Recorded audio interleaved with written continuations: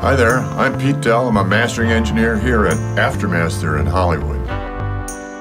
I was first introduced to the SLAM when I was at Universal, and I thought the name didn't do it justice because it isn't a brute.